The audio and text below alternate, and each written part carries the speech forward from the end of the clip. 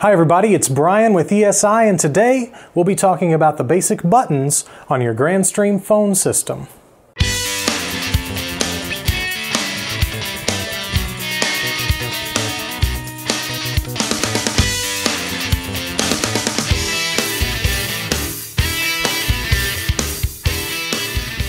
We'll start with the top button that looks like an envelope.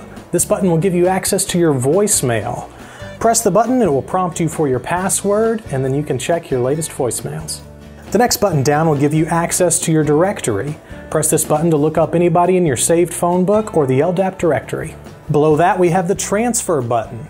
Press this button while on a call to transfer to another line. Next we have the conference call button. You can press this button while on a call to add another person to the conversation. Below that we have the hold button. Press this button to put your call on hold on your phone only. Next up is the headset button. You can press this button if you plan on making calls using a headset. And lastly, we have the mute and do not disturb button. Press this button if you want your phone to go into do not disturb mode, or you can press it while on a call to mute your microphone.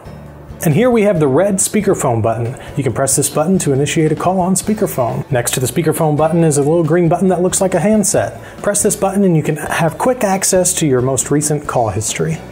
And here we have the volume button.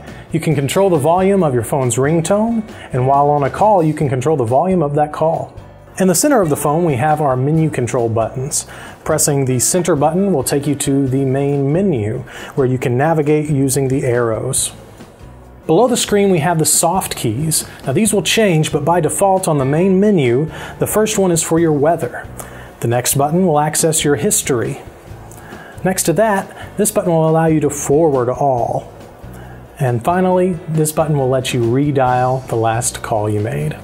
Next to the screen you can see the BLF buttons. These buttons will light up showing you the activity of all the other phones on your phone system.